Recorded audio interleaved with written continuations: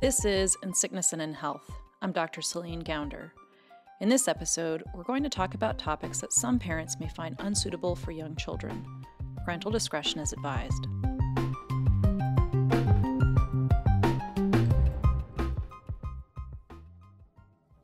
In March, Netflix released a new series. Hey, it's Hannah. Hannah Baker. Holy shit. In a matter of days, the show was all over the news and social media. Settle in, because I'm about to tell you the story of my life. More specifically, why my life ended. A high school student commits suicide, and her downward spiral is doled out in cassette tapes. And if you're listening to this tape, you're one of the reasons why. 13 Reasons Why is a no-holds-barred version of the after-school special. It's based on a book that came out 10 years ago, but the show is what stirred real controversy. Hannah Baker commits suicide in a scene that makes a very graphic appearance in the show itself, but not before preparing a detailed narrative describing the sequence of traumatic events leading her to that point, and distributing tapes of that story to the people she blames for her choice. On this episode of In Sickness and in Health, we're going to dig into a very public dimension to the mental health conversation, the world of youth pop culture.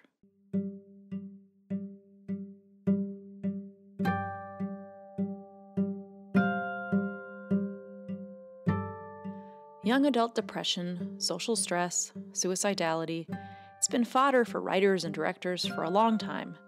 Teen dramas are chock full of struggling kids acting out, breaking down, stewing in teen angst. Teens may see a lot of themselves in these stories, and that often makes for high ratings. But is this kind of art responsible? And does it have an obligation to be?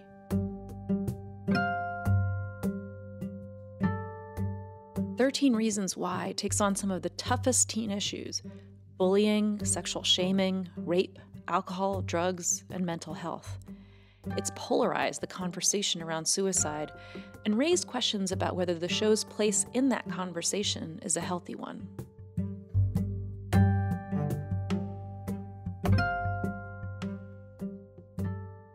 The show was meant as a tale to portray the worst things that could possibly happen under almost every circumstance, and they succeeded in doing that.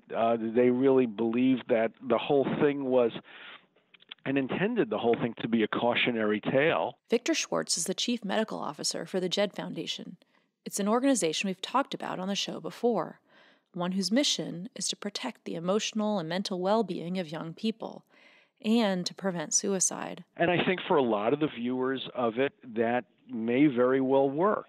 But unfortunately, again, there are some vulnerable young people who may or may not get that message. And if they don't get the message, it leaves them with a feeling that the world is pretty bleak. Victor has been playing a major role in the media conversation about this show because he knows messaging can have a major impact on the way young people think and act. Yeah, and that's, part of the concern is that there are many young kids out there who I think will see themselves in Hannah's experience and the experiences of many of the other characters. And this is part of the concern around contagion where, the extent to which a kid will kind of read themselves, will identify with a character like Hannah, who's, very appealing in a lot of ways as a character, actually sort of raises some risk of potential contagion. The loudest backlash against 13 Reasons Why has been just this, that the show might cause a kid on the edge to take a step too far. The series is engrossing, it's entertaining, and the main character is sympathetic. But the show is also a virtual memorial to Hannah Baker's fictional death, and a revenge fantasy in which she finally receives everything she wanted: understanding, remorse, friendship, and love after her death. There are so many instances in the show where she misses an opportunity to get help, even when she asks for it. So there is some concern, Victor says, that a minority of viewers might conclude all adults are useless in a desperate situation, even though that doesn't reflect the real world.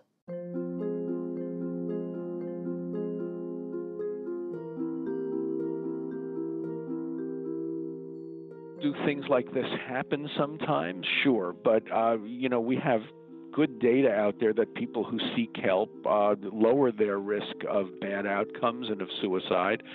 That the vast majority of interactions with school counselors and clinicians in clinic and private settings are actually helpful to people and lower their risk of self-harm and suicide.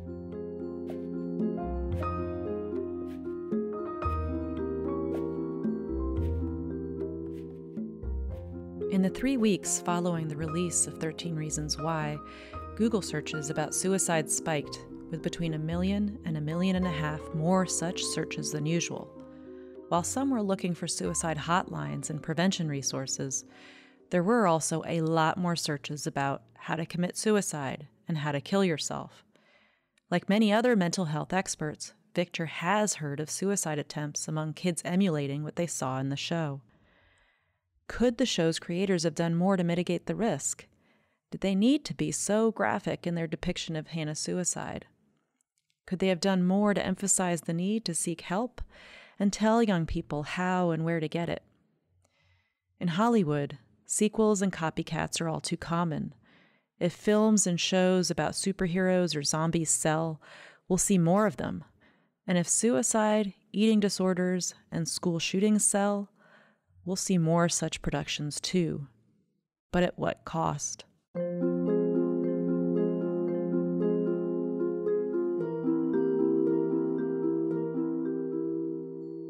Victor and I talked a lot about the controversy surrounding the show.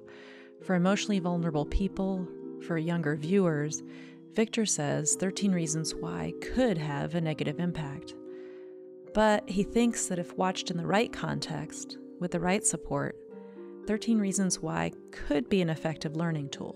It is almost that you can tell the stories, but then the stories have to be unpacked. So this is why we've consistently been telling parents and young people, if you're making the choice to watch it with an adult, watch it with a parent, and, really talk about what you're seeing. Of course, that conversation with adults, with parents, it isn't necessarily a given.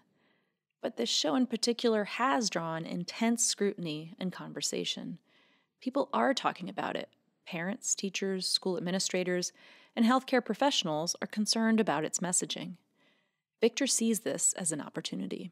I think we all learn about feelings by, reading stories, watching TV shows, but to make it really stick, it's great if you have an opportunity to discuss and understand what you've seen. When 13 Reasons Why first came out, Victor wrote a blog post explaining what viewers should consider when watching the series, and the Jed Foundation and SAVE, short for Suicide Awareness Voices of America, responded quickly, distributing their talking points on the show. Netflix released a companion video in which the actors and healthcare professionals discussed depression, bullying, and sexual assault. Schools across the country sent letters home, alerting parents to the show, and teens spoke out on social media about its usefulness. This kind of response, Victor says, is key, and it's something built into the way we consume other kinds of art, where scenarios on the page or the stage can be analyzed and debated in the classroom or around the dinner table with others in a healthy, constructive way. The wonderful thing about art and drama and things like that, we're doing it typically at a safe distance. We're doing it one step removed from ourselves. I think that's why art and drama and things like that are such wonderful ways to teach kids to, unpacking that stuff, reading Shakespeare and understanding what's motivating the characters and, how they're resolving the situations and decisions that they're making are great ways to learn about mental health. Of course, a show on Netflix isn't part of the typical lesson plan.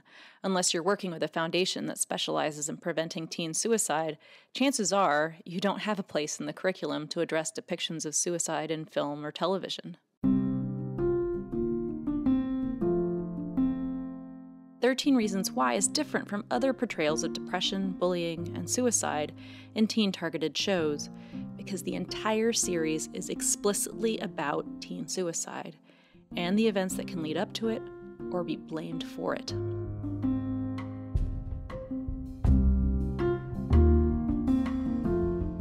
Because the show depicts extremes, and because so many young people watch the show on their own, online, without a parent or other adult there to talk through those extremes with them, it has the capacity to trigger young people at risk. Now, if that triggering means that a young person reaches out and seeks help because something seems clearer to them after they've watched the show, that's ultimately positive, right? But what about the kids who don't look for the safe space after they watch something traumatic? I spoke with someone who anticipated that need, someone who's made a film also very much about bullying, depression, and suicide, but the intentions of his project are a lot clearer. We wanted this film to be experienced in a community. We didn't want someone to just watch it on their iPad. This is Erahm Christopher. His film is called Listen, but you can't find it on Netflix or Amazon. Actually, for now, you can't watch it online at all. Because I feel like the way I grew up is that when you watched a piece of content, you had the ability to discuss it because you were watching with your family. Usually only one TV in the house, so everybody's watching at the same time, and that's where people were asking questions like, why did they do this, or what does that mean? And my parents would explain it to me, or my older brother would explain it to me, and then I did the same for my sister. And nowadays, you know, with the access to bandwidth and technology and all of these content venues, you know, you come home and everybody can go in a separate room and watch a different show on a different channel on a different device, and there is no discussion. Eraham's been making teen-centric movies for most of his career as a director, aiming to understand young people and to make them feel they're understood, that somebody is paying attention. So when he released his latest film, Listen, he wanted to build a listening exercise into the experience of watching the movie. So he decided to keep Listen out of theaters for a full year. I had this idea, like, instead of just trying to go the traditional route, let's make this film accessible, because we believe that it actually had the ability to have a tremendous impact, and we wanted to find out if it could. Erahm and his team made Listen available for free. The only catch? Every venue had to facilitate a half-hour discussion after the screening, and they had to collect survey data. We wanted to basically connect the entire community on these issues, and it's in that conversation that you understand where the person's mental health is and how they're really doing. And that's where we can actually get the support that the person needs. The film Listen follows the intersecting lives of high school teens after a school shooting in a nearby district. From the beginning of the film, we see a snapshot of all of these characters. And at its core, in every one of these scenes, you see how individuals are not being listened to. It's not about them feeling heard. It's about them feeling paid attention to. Erahm based the characters on the kids he's met over a decade plus of making educational films about teen issues, from bullying and school violence to body image and self-harm. It highlights what happens when a youth joins a gang. It highlights what happens when a youth gets pressured by a coach to be perfect and by their parents to be perfect. And what happens when this counselor tries to basically hold it all together. It's important to note here, Listen isn't so different from 13 Reasons Why in terms of entertainment value or drama. It, too, is full of emotionally charged scenes and good-looking young actors. And it, too, suffers from some of the same pitfalls, oversimplifying and stereotyping, demonizing adults, and the potential for re-traumatizing the most vulnerable. The reaction of the film was extremely positive and powerful. And then during the active listening training, I had a student that wanted to talk to me, and I thought she was participating in the training. But it turns out that she didn't want to stay for the training, and she just wanted to tell me how she felt about the film. And this was a young girl who had actually dealt with some of the issues that the film had focused on, and she had a very strong reaction to the film. She actually told me that she hated the film because of the fact that it got her to think about some of these issues again that she was trying to avoid. Specifically depression and suicide.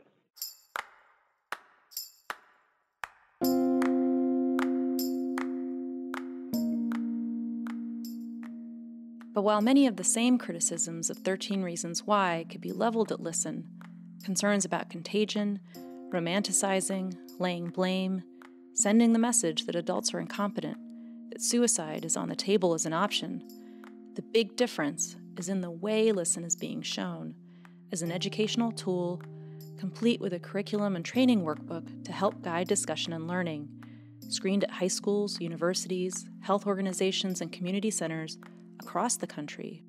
We need to exhaust all avenues of reaching these youth. And for people to be afraid of one manner of sparking this conversation, it really baffles me. Erahm acknowledges he's gotten pushback. Often this comes after administrators or parents watch the film themselves and decide it isn't appropriate for young viewers. After one of the first pre-screenings of the film for school staff, a colleague of Eraham's asked for feedback. And the administrator told her that he was deeply offended by the way the education administrators were portrayed in the film. He said he would never show this in his school district. It's ironic that, they're afraid to have a conversation about something that's already, really has unfolded at the very school. And I honestly believe that that is the problem today. But cinema verite, direct, dramatic, and authentic, isn't the only way to tell stories and spur conversations. Heather Channel is not your everyday suicide. She was very popular. Come on, Paul. If I let these kids out before lunch, the switchboard would light up like a Christmas tree. I must say I was impressed to see that she made proper use of the word myriad in her suicide note. Heather's came out in 1989. It's a cult favorite, a dark, tongue-in-cheek movie complete with a cruel high school clique, multiple homicides, and a sharp commentary on how high schools and students think about suicide. It's the kind of movie that director Michael Lehman says couldn't be made today without getting a lot of people angry, because Heather's isn't sensitive, it's a satire. We were satirizing the fact that the institutional perception of what happened was actually completely different than what happened. And that in a certain way, what ended up happening was that the suicide was being glorified, or the alleged suicide was being glorified. And that the person who died was suddenly transformed into a completely different person than the person she was. In Heather's, the main character is disgusted by the school's response to multiple suicide. But she's also a self-obsessed teenager, blaming herself for the deaths while scribbling in her diary, a bottle of vodka at her side. The most popular people in school are dead. Everybody's sad, but it's a weird kind of sad. Suicide gave Heather depth, Kurt a soul, Ram a brain. I don't know what it's given me, but I've got no control over myself when I'm with JD. Are we going to prom or to hell? The school counselor seizes student suicide as her kumbaya moment, an opportunity to have vague conversations about feelings, in particular, disingenuous feelings about those who died. And Michael says he wanted to highlight that kind of sensationalizing and how useless it was in the face of real trauma. There was no actual insight into what this person might have been going through. It was simply an exercise. Let's talk about how it makes us feel. So we were saying basically it was empty on the part of the teacher, even though the teacher's intentions were perfectly good. In case you haven't picked up on it yet, Heather's is meant to be funny. You can't help but laugh at the absurdity of the situations, which means that this is a comedy about teen suicide, which might seem totally counterintuitive, if not totally inappropriate. But that's not how Michael Lehman sees it. For him, that's one of the best ways to broach really difficult topics. Partly because humor is therapeutic, and partly because humor allows us to look at things that would otherwise make us way too uncomfortable to discuss, and also because humor tends to break down problems and turn them into, it unveils the irony in problems and allows us to get a different perspective on them. When Heather's came out, Michael says, teenage suicide was already part of the collective conscious. It was all over the news, being talked about with labels and explanations, Michael says, that just didn't seem appropriate. And there were dramas about teen suicide at the time, too, and Michael says some were good. But satire, he says, can broaden discussion of uncomfortable, off-limits topics. Those absurd situations and characters in Heathers, Michael says they're doing the work of exposing underlying problems, inconsistencies, fundamental ironies. And you can open people's eyes to aspects of situations that otherwise a serious approach wouldn't allow them to see, because the ironies would be too hard to process somehow. They tend to, people, when they do something that's more directly dramatic or a documentary, they want to try to explain everything. And a satire doesn't necessarily have the obligation to explain. It simply has the obligation to show where things don't fit in a way that's just happily uncomfortable. Michael says he's shown Heathers to modern-day high school students. And the harsh but funny scenes of bullying and high school bureaucracy and death, he says that kids get it and connect to it. They see behavior that's consistent with what's happening in their schools every day, which Michael says can help them process their worlds in a clearer way. A really important part of satire, Michael says, especially satire about a subject like suicide, is that you don't make fun of the victim. You don't laugh at a kid in trouble. The point is to depict that trouble without having it hit too close to home, in such a way that a young person, especially a victim, can gain some perspective on their own situation. You don't want to be making fun of the victims, because obviously the victims are really victims in these cases, but if you want to be, you might be able to allow the people who would otherwise be depressed or victimized or singled out and suffer from the way people perceive them. You might be able to help them get some insight into their own situation and get detachment enough to not become a complete victim. Michael says that film and television are great places to tackle serious issues, because that's where many people get a piece of their moral compass these days. And also, get a sense of how people should be treated who are going through things that may be different than what each of us is experiencing. But Michael acknowledges that his approach to these tough issues, satire, is harder and harder to make happen. Part of that, he says, is that the real world is growing increasingly absurd in a way that's difficult to make fun of. But, he says, he still falls back on satire as the best way to expose taboo subjects, the best way to start honest, open conversations. But the other barrier to making that happen, well, that's Hollywood. Hollywood loves to talk a game about responsibility and moral responsibility, and I think most of that is complete bullshit, because when you go into the meetings that involved in trying to get a project made, it's pretty much commerce, and artists are always struggling. In Hollywood, it's a classic story. The artists are struggling to figure out how to get their voice through and how to make a point somehow, and have it fit into the world of commerce. So you've got to collaborate with the mercenary side of the business to get a project made. But that does end up raising questions about moral responsibility. 13 Reasons Why may start a conversation, but it takes some effort, and in the meantime, it's a glossy, addictive TV show. And Listen has its intended impact in the confines of Erham's educational screenings. But what happens to that movie after it's released and hits the big and small screen, when the viewing experience can't be controlled?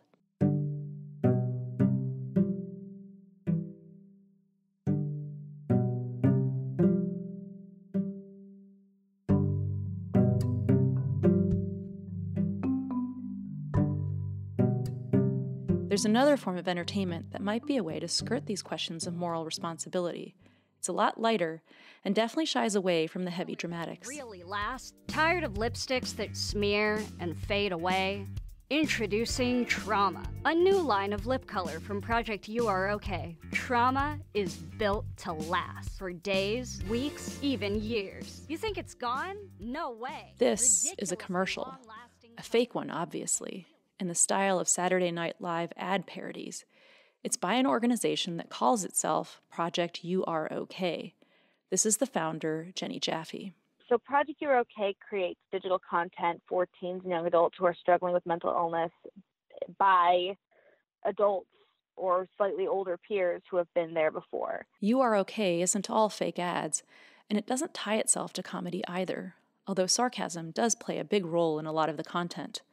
The point of You Are Okay is to normalize mental health and social issues for young people, to be blunt about really hard things, to say, yes, this sucks, and it's okay to admit that. There's a pressure to have things appear all good. Nobody is really talking about anything that's wrong with themselves or with their families. And I think that the kids sort of key into that, and they think, okay, so we're pretending nothing's wrong, so I'm not going to tell anybody if anything is wrong with me. And then they don't end up seeking help. Jenny is a writer, actress, and comedian, and she taps into her connections to others in the biz, actors and directors and other comedians, to shed some light on just how common mental health struggles can be and how possible it is to survive them. My first real sort of battle with mental health issues was when I was probably around 10 years old, and that was the first time I can remember being suicidal. My name is Mara Wilson. I am a writer, performer, and storyteller. I wish somebody had told me that it's okay to be anxious, and that, people, it's okay to be depressed, and also it's not a romantic thing. My name is Will Wheaton. I am an actor, writer, and producer. I wasn't aware of how my mental illness was affecting me until I'd been suffering from it for easily 15 or 20 years. Jenny decided to found You Are Okay when she realized that a platform like this, where people share their struggles with mental health for teens and do it in a direct, lighthearted, informative way, didn't really exist. She wanted to create a place where a young person could find someone who represented their story, and she felt that she had the responsibility, as someone who grew up with mental health issues and a really good support system, to create a support system for people who didn't have one. Because there's no one type of person who struggles with mental health issues, and no one reason either. All I know is that I was born anxious. The OCD stuff, it's like there's no external place I got that from. So I had a case of OCD So textbook. I'm literally going to be featured in a textbook about OCD that's coming out. Jenny brings voices in and provides lots of resources on the site, but she also leaves space for Project You Are Okay users to post their own videos to contribute to the unique community that they're a part of. I'll have panic attacks. I have panic attacks on more than a weekly basis. But at the same time, I know that I'm not alone in that. And I know that I'm not broken. I know that I'm doing the best I can. And in that sense, I'm okay. And then in that sense, you are okay. Jaffe grew up in a California suburb that was so troubled by teen suicide, the Centers for Disease Control and Prevention actually conducted an investigation into the area. But, she says, sometimes a study can't tell you exactly what's going on, because Jenny, she didn't experience common pressures that might lead to suicidality, but she still had the feelings, the thoughts. And then I think the community response is to be like, well, the reason that there's so much suicide is because there's so much academic pressure and there's so much stress. And I think that that's a factor, but I was deeply suicidal growing up in that part of the country, and I don't remember the academic pressure at all. I don't remember that. I never felt stressed about school stuff. I had a mental illness, and I think that that's scarier for parents to think about than the idea that there is some external factor causing these feelings. The Project You Are Okay videos combine a little of the seriousness, the blunt talk about depression, anxiety, fear, bullying, suicidal ideation that you see in shows like 13 Reasons Why and movies like Listen, with the one-step removed approach of movies like Heathers. It acknowledges that mental health problems are absurd in a way. They're so difficult to pin down, to define, to treat, to prevent. But that doesn't mean that having them makes you or your mental health absurd. Jenny, like the others I spoke to for this episode, is creating content that sparks conversation. She just cut out the middleman. Her content is the conversation. The thing about Project You Are Okay is that the only thing any of us ever have to go on is our own experience, which is why all we can do is tell our own stories and help other people do the same.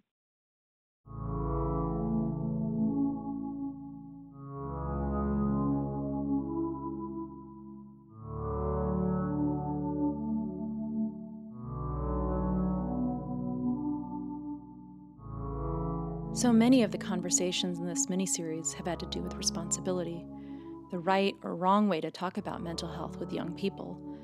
And it's important to recognize that we're having that conversation because we're at a turning point in the way that we discuss and address mental health in teens and young adults. Our youth are in the midst of a crisis, but it isn't going unnoticed. We're responding from every angle.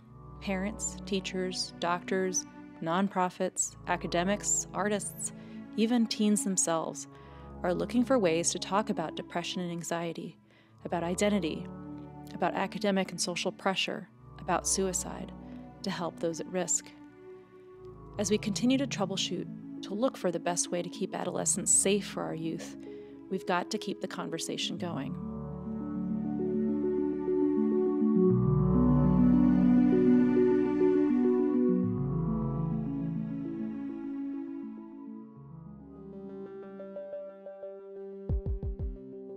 I'm Dr. Céline Gounder. This is In Sickness and in Health. You can learn more about 13 Reasons Why and some useful ways to watch it by going to jedfoundation.org.